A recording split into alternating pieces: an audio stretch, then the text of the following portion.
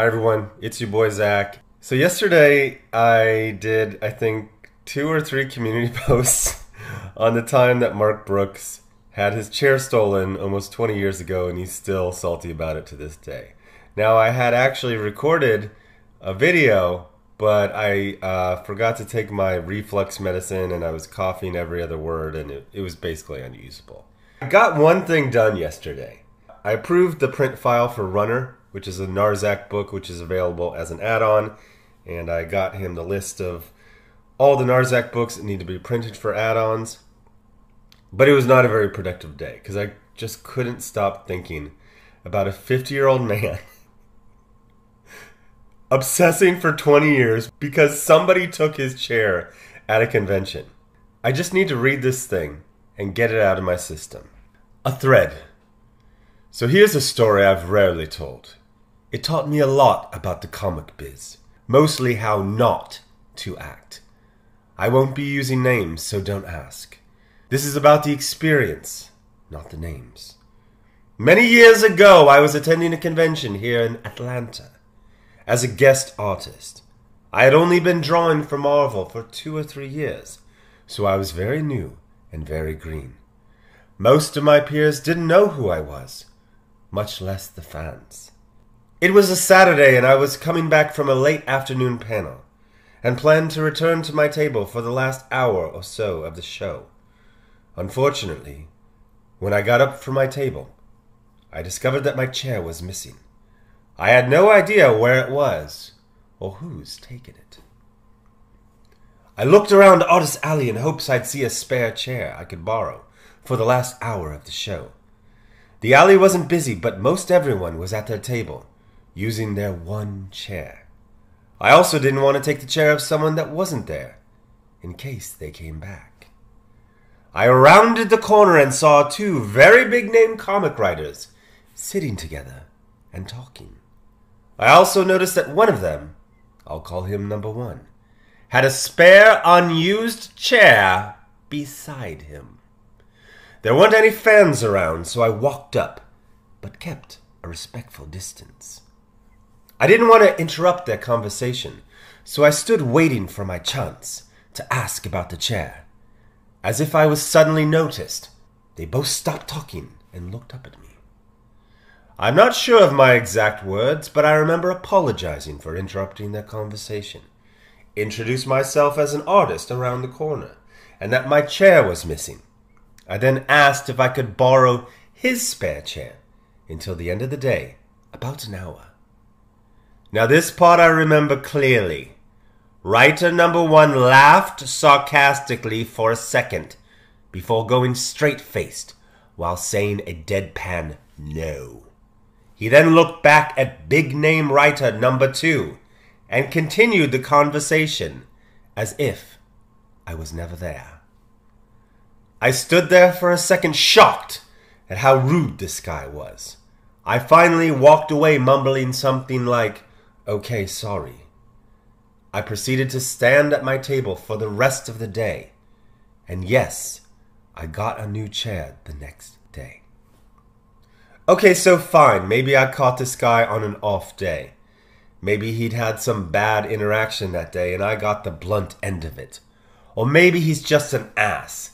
I had no idea, but yes, it continued to bug me. A few years later, I was at a different con with a fellow artist friend of mine. We were both scheduled to be on a writer-artist panel, along with some big-name writers. I wasn't sure who else would be there until I walked into the ballroom with my buddy. As we walked in, I saw big-name writer number 1, already up on the days. I still had my grudge, but thought that we were more on equal footing, since we were both panel guests, so maybe this will be better. Second chances and all that.